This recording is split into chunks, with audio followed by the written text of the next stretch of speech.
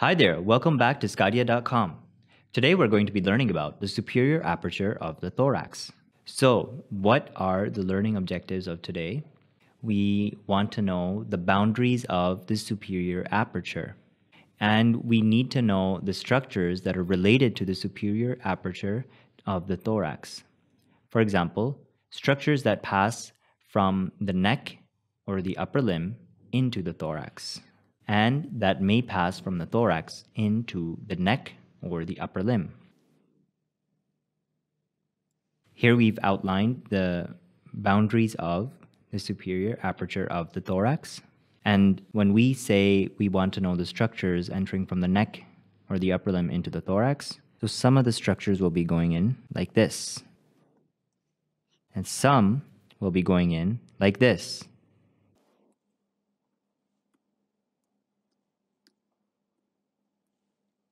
Other structures will be going in like this.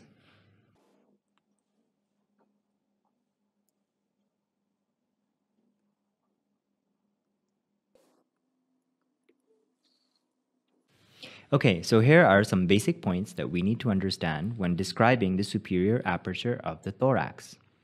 So the superior aperture is also known as the thoracic inlet. This over here. And it is the superior narrow end of the thorax, which is continuous with the neck. Okay, and it slopes anteroinferiorly. So we'll see that in a bit. It is shaped like a kidney, as you can see here. The anteroposterior diameter is about 5 to 7 centimeters. And the lateral diameter may be 10 to 12 centimeters.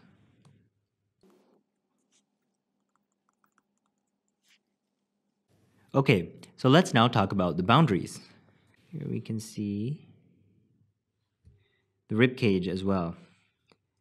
If you look closely, we can see that anteriorly we have the acromioclavicular joint on the left and right side.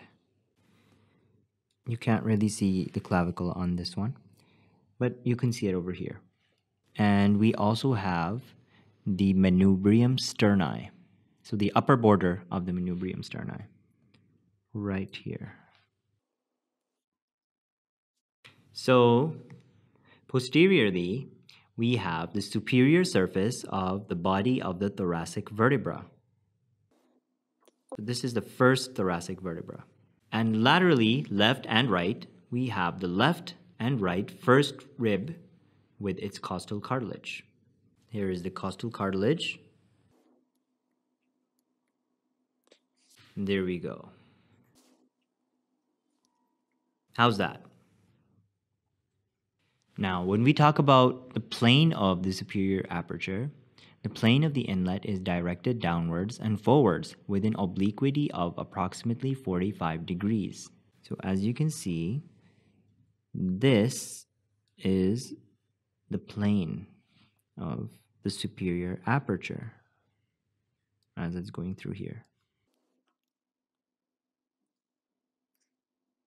And this is the 45-degree angle. Now when we see it in this image, you can see it in Vito.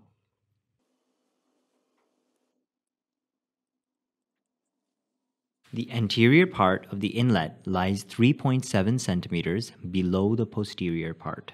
So this is the anterior part, and this is the posterior part. And as you can see, this length here is 3.7 centimeters. We can see it here as well.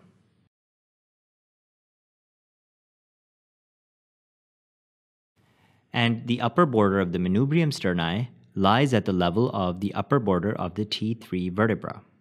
So as you can see here, we have T1, T2, and T3. So this is the upper border of the T3 vertebra. So now you can see how the plane of the superior aperture of the thorax is anteroinferior.